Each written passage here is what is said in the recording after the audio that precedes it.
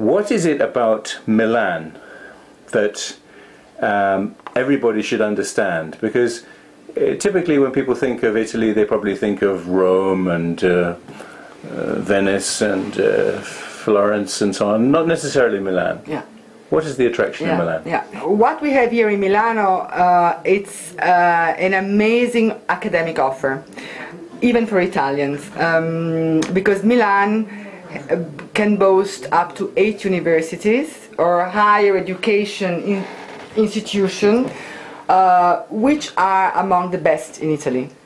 So most of the students coming to us really, they learn first the language and then they go on studying. It's there, and it's Milan the first choice in this, because for example we have many students that study Italian and then go on studying fashion or design, because here in Milan you have among the best private schools for fashion and design. Many students come because they go to university to do either a bachelor or master courses, because the Politecnico of Milano is, I think, the #1 university for architecture and design in Italy. Right. Some of our students, Asian mainly, do music, study music. Right. This is, I think,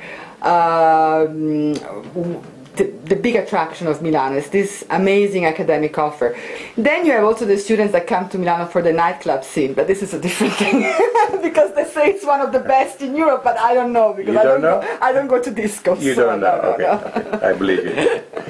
But I mean, that's interesting, because on the whole, if we just set aside the nightclub issue for a moment, it sounds as though you're getting your stamp of student is typically rather a serious student. Yes. They're motivated by a particular academic plan, or else perhaps by business and economics. Yeah.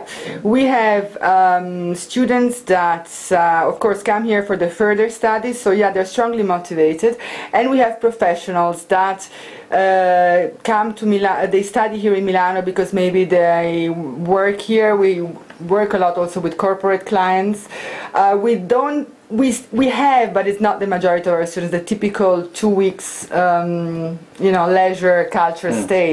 It is not Milan the destination for it. It would be more Florence or Rome, the typical destination of this kind of students. So yes, we are more academic, professional orientated school. Yeah. Well, Milano is, as I said, it's off the beaten track of common tourism. I mean, when people come to Milano, they go and visit the Duomo, which of course is the center, Duomo Galleria, which is, we could define it as sort of very elegant 19th century shopping mall. Yes. I think Milano, it's interesting because, as I said, it combines modern and ancient. So we have a very good museum they opened 2 years ago of contemporary art, which is a rare thing to have in Italy. And but there are also students that come to Milano because there is football. Yes. Okay. True. So Inter and Milan, Inter and Milano. So it's something that also interests. Good. Well, thank you very much, Giorgia.